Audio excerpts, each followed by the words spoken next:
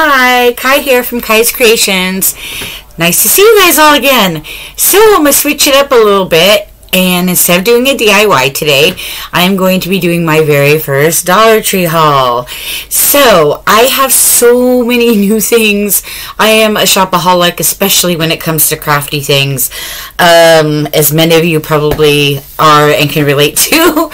But so I've been saving up stuff for at least 3 or 4 months now, and thinking I would do a Dollar Tree haul a Dollar Tree haul video before I actually did anything with them.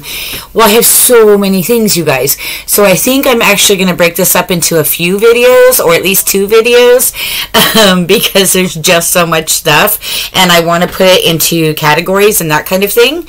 So the first thing I wanted to do was I figured I'd go back to a few months ago, some of the first things I bought, and actually I just realized I need to grab something out of my closet, so I'm going to be 1 minute. It's very uncool for this video, but I will be back in 1 second. Let me grab something.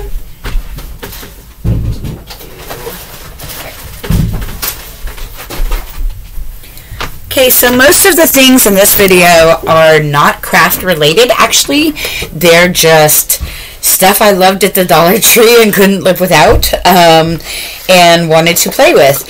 And, you know, as a crafter, we all, are suckered in by so many great deals at the Dollar Tree, but I also work there, so it's like doubly sucked in, you guys, because I see new stuff almost every single day I'm at work. There's something new where I'm like, oh my god, I want that, or oh my god, I could make something out of that. So I really have to be careful and resist. But little history on me with gardening. Never was much of someone with a green thumb. Tried, you know, here and there. Then, you know, I'm in my late 40s now. So probably in my early to mid 40s, I had started a garden a couple times at places where I lived, and it would always go to hell in a handbasket the minute I moved. Or somebody, you know, I'm not trying to place blame on people in my past, but somebody would accidentally throw a whole bunch of stuff away or something like that during the move, and so I pretty much had to start over from scratch. Then about 2 years ago, I think, and when I lived in Washington with my now ex-husband and his family, I had a pretty good little garden going. I had maybe 20-25 plants at the most, some succulents, different kinds of lavender, sage, you name it. Even had some successful little baby cherry tomatoes and hybrid cherry tomatoes that were growing and producing tomatoes. And I had some blueberry bushes that were producing blueberries. I had, like I said, several different kinds of sage that I grew and dried out for sage burners.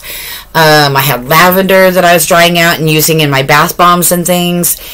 And then I got divorced and I moved, and I couldn't take my plants with me right away, and they didn't survive the winter or me not being there to take care of them. So by the time I went to get my stuff, most everything was dead. I salvaged about 5 or 6 pots that were really pretty that I wanted to use in a new garden sometime, and a couple of other things. And on the trip with my friend Courtney from there to here, where I live in Post Falls, Idaho now, we opened one door at a rest stop, not realizing stuff had shifted in the back seat. And wouldn't you know it, every single one of those pots fell out and broke right in front of me. So it seems at some point, and I'm not even sure I can do that where I'm living now, but I'm going to try anyway, I'm going to have to restart my garden again and just keep trying. Maybe when I get my own place. Anyway, moving on. I grabbed 2 of these amazingly cool things. They look like fidget spinners, almost like this. But these are from the Dollar Tree, and they are stackable. So, let's see. You can stack them like that. Look at that, you guys. That is so cool.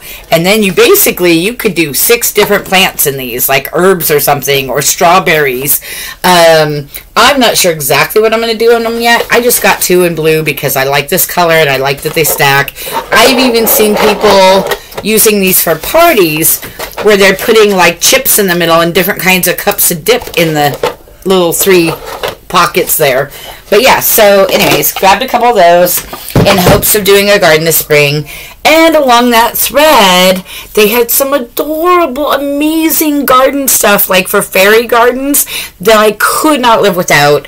I'm actually really secretly hoping that maybe I'll have my daughters up here this spring or summer, and maybe my youngest daughter, Ava, might be willing to, maybe even Jade, I don't know, but might be willing to help me with a fairy garden. I don't know.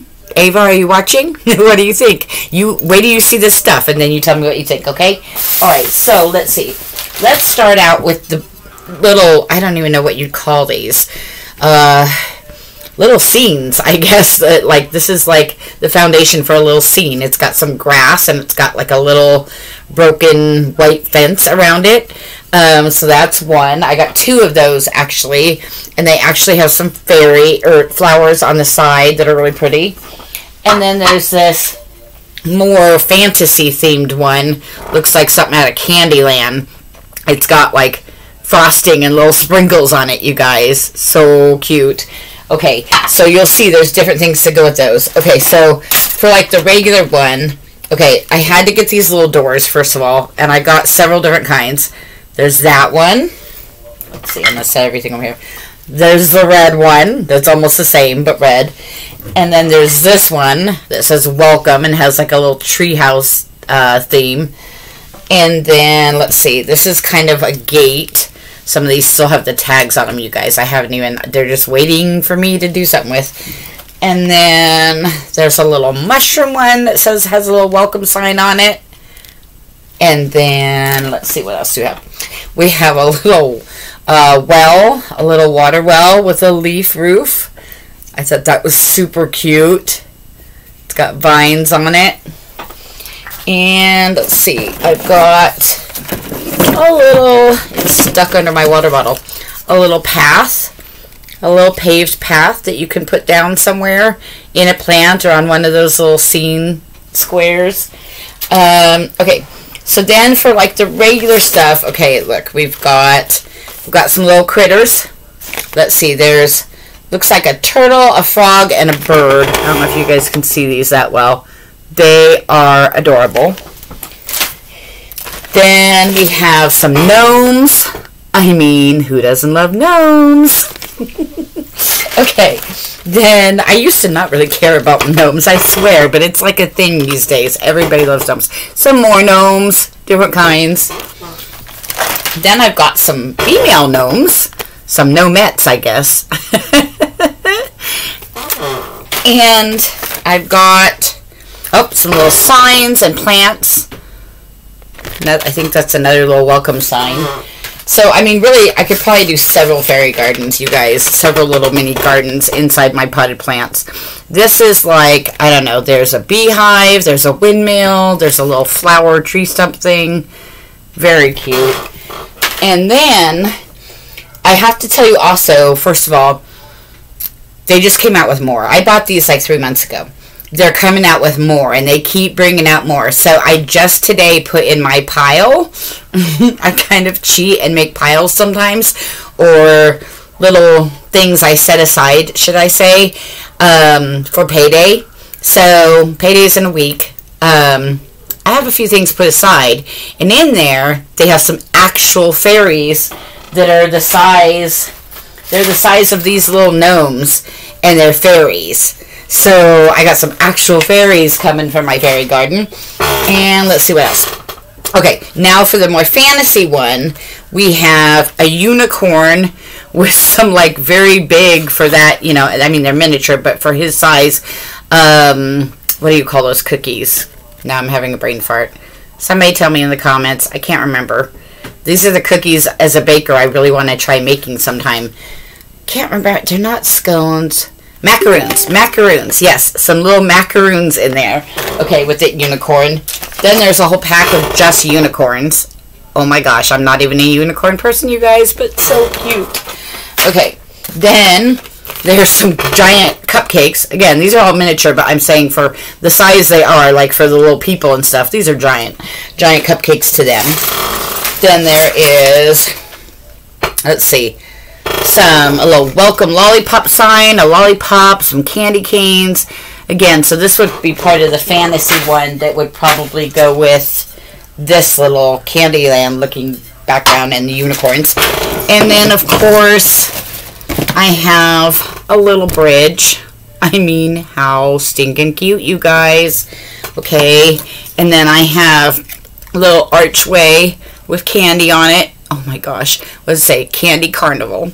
Okay, then there's a little pathway that you can lay down that looks like it's made out of lollipops or candy. How cute. And then, okay, it looks like I missed some that go with the regular set. I have a little staircase made out of logs and has some moss on it. I have a fire pit. Somebody's heating up, there's a pot over that fire. Somebody's heating up something to cook. Little logs tied together. And then I have a little pond, I guess that would be. A little pond of water in there. And I might even, you know, touch these up or repaint some of these. Like, I'm thinking I could put some glitter glue in there and make that, or a little bit of resin or something, and make that really look like a watery pond. I don't know. Anyways, those are those. Let's see, what else do we have? A couple extras here.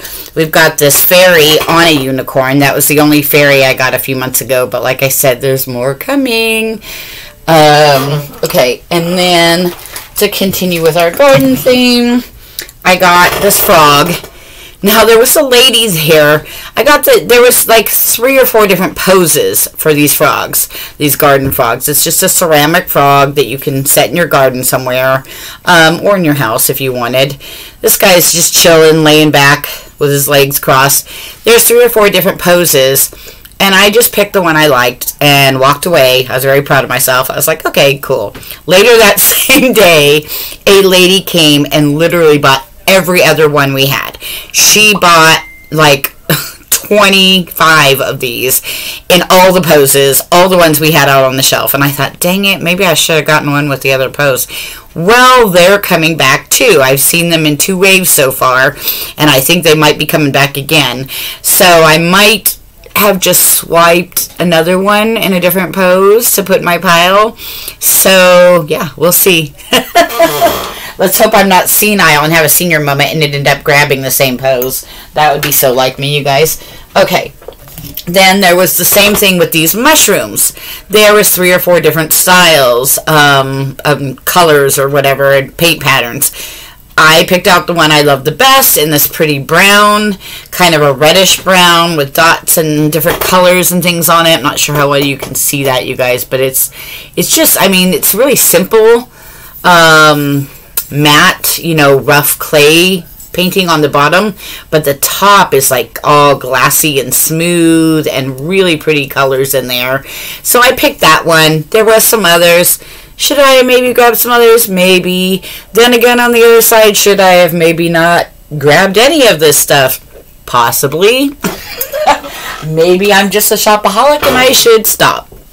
But I can't, you guys. It's too... Oh my god, I can't. Okay, so I'm looking at the clock here. I'm at 13 minutes. So maybe I'll show you a couple other things and then save the rest for the other video. Okay, so let's see. What else can I show you? Well, on the topic of gnomes, I got this gnome for Valentine's Day. Like I said, I used to not be a gnome person, but they seem to be really popular these days, and especially among crafters. Now, here's a little confession, though. I know a lot of crafters that have made gnomes, and all different kinds of gnomes that they've handmade. I have never tried to hand make one yet. So that might be in my future. Maybe I need to try to make my own gnome. But nonetheless, picked one of these up for Valentine's Day. Kind of a funny story. I had picked up a couple of them because...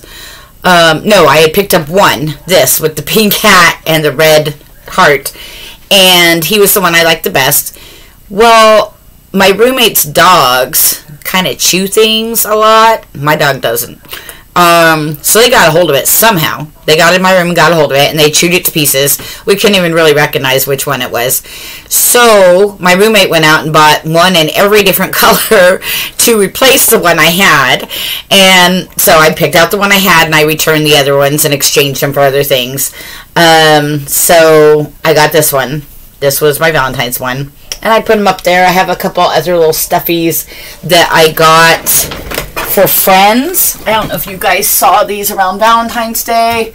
Again, I used to not be that into stuffies and things, but I really am now. So this one was part of a set that one said you and one said me. So the one that said me went to one of my other friends, and I kept the you one. And then these two, one said best and one said friends. So I kept the one that said friends, and one of my other friends kept the one that said best. So those remind me of my two best friends right now, who are Linda and Courtney. Shout out. Okay, so put those back. So then Easter came around. Well, not yet, but Easter stuff came around to the Dollar Tree recently, and I saw this one. He has bunny ears, y'all. Bunny ears! I mean, so stinking cute. So, of course, I had to grab him, too. So now I have my stuffies up there, and I have a little Valentine's gnome, little heart gnome, and a little bunny Easter gnome. I can't wait for more holidays. Maybe I'm just going to start a gnome fuzzy collection. What do you call it? Plushie. I can't talk, you guys. I'm going to start a gnome plushie collection if they keep coming out with this size and for different holidays. Oh my gosh, so stinking cute. I'm not big on St. Patrick's Day either, you guys, but if they came out with a St. Patrick's Day gnome, oh, I think I'd have to have him. So we'll just see what else they come out with. Okay, so I'm going to put those back up there because they go up there in my decoration basket. See, they're up there on my wall. Okay, so what else can I show you that kind of goes along with this theme? Okay, I can show you this. So, I have seen people pick these up before. I think I've even seen DIYs made on these. They use them on signs and stuff. I don't know. But for some reason, I've never gotten any. Never seemed to have a use for it or really wanted to make anything out of them. But the other day, somebody was buying like 10 of these. And as I was ringing them up, a little light bulb went on. And I went, oh my gosh. You know what this reminds me of? This reminds me of a stencil. And I like to do wooden signs and farmhouse signs and all that. So I thought, okay, if I buy one of these, whole thing for $1, take these chains off, take this wire off of there, then I have a permanent metal stencil that says welcome that I can use over and over and over again on signs. Okay, I was so excited about that. I don't know, maybe it's just me, but I was like, hello, a permanent metal stencil that says welcome, and it's so stinking cute. Gotta have it. Okay, and then of course I might repaint this flower and use it on a farmhouse sign too. So really I'm gonna get a permanent stencil and an embellishment for a project, and who knows, maybe even some little chain or wire that I might use on something else. So at least 2 projects, etc. for $1. Cannot beat that. Had to buy one, so I did. Okay, so that's that. What else can I show you? Oh, okay, here we go. This is sort of garden themed. We'll go with this. Okay, I have seen so many crafters, and maybe you guys have too, maybe you're one of those crafters, that have made things out of these windmills. So, a little while ago, they have these windmills in kind of this, I don't know what you would call it, brushed silver, maybe? Brushed silver metal color. And then they also had more of a galvanized steel kind of color. That's a much lighter silver, obviously. So, and again, with the welcome signs, y'all. The welcome signs. And they're written differently than the other one. I mean, again, that could be a stencil. Yeah. So, what I did is I've never done one of the farmhouse signs with the windmill on them. but I want to try it. I want to be like everybody else a little bit sometimes. So, and I really like the windmills, and I like some of the DIYs I've seen with them. So I got 2 in this color, 2 in this color, so that I can try out some farmhouse signs or decor or things like that with the windmills. So there's that. Okay, we'll put that aside. And where are we at now? We're at about 20 minutes almost. So I think I'm going to wrap this up, and I will do some other things on another DIY video, or excuse me, another Dollar Tree haul video very soon. Maybe even tonight, you guys. Okay, so there's going to be at least one more coming up that is actually excuse me, y'all. Okay, my allergies have been killing me all day. That was bound to happen. Anyway, there's at least 2 more coming up, because one more will be a Dollar Tree haul on a bunch of different kinds of stuff that I've gotten over the past 2 months. And what I'm going to use it for as well. I'll give you some ideas on not only what I got and what to look for at your Dollar Tree, but what things might be coming soon, and also to look out for at your Dollar Tree, and also what I'm going to use these things for. Then there's going to be a third one that's just going to be tools and things like that that I got at Dollar Tree, and kind of a review of them. Like, I'm going to do a review of things like Goo Gone, and this roller, and this craft eraser, and a couple other things. So, stay tuned. Make sure you like this video. Give me a thumbs up. Leave me a comment if you have a question or something you'd like to add, or a tip or trick, or maybe you bought some of the things I did and made something out of them. Let me know. I would love to hear feedback from you guys. And please, if you'd like to see more and those upcoming Dollar Tree haul videos and more DIYs, please subscribe. I would love to have you subscribe and join my channel, and then you won't miss out on any of those new videos coming up. And if you want to follow me on social media, that information will be down below in the comments. I love you guys so much. Happy crafting. Bye.